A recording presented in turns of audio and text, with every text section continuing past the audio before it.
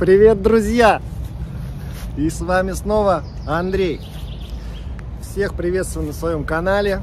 Небольшой такой влог сегодня. У нас 14 или 13 апреля. Весна полным ходом прям ворвалась в нашу жизнь. Вышел в лес, здесь птички поют, запахи невероятные. Травка там зеленеет где-то. Прям вообще кайф.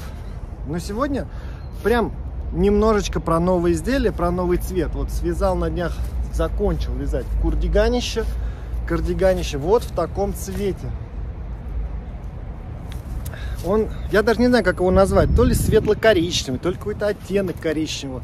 Но выглядит очень стильно и очень интересно. Мы уже все привыкли, да, к стандартным каким-то базовым цветам. Черный, белый, красный, зеленый. А здесь коричневый. Причем, повторюсь, интересный оттенок именно коричневый. Да, это изделие связано под заказ. Мы на днях с вами пуговицы к нему приделали. Вот такие 4 штуки деревянные. И все получилось очень неплохо.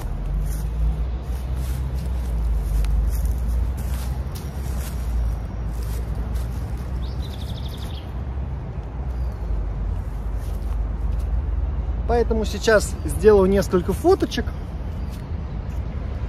приду домой, отправлю изделие на ВТО, потом высушу и уже можно отправлять заказчику. Кайф!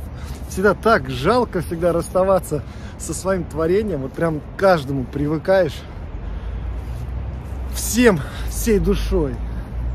Сейчас покажу вам, как сосны на ветру колышутся. Казалось бы, они такие могущественные. И так легко, знаете, как травинки шатаются на ветру. А еще вот этот стук веток друг об друга, когда они тук-тук-тук-тук, аж прям замираешь. Что-то сверху падает. Это как будто от дерева, знаете, штучка такая. Иголка. В рот попало мне. Вот это изделие весит 3,5 килограмма. Оно из полушерсти. Связано в 4 нити. На спицах 15 миллиметров я его вязал.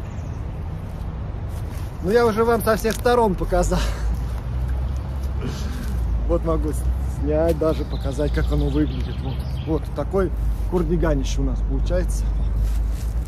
Кайфовое, комфортно, очень приятно и эффектное изделие. Вот сейчас весной прям класс.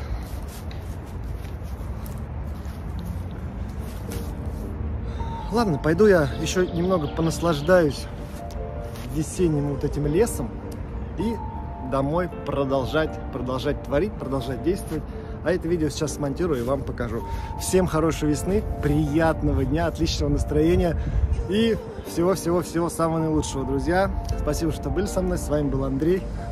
Пока-пока.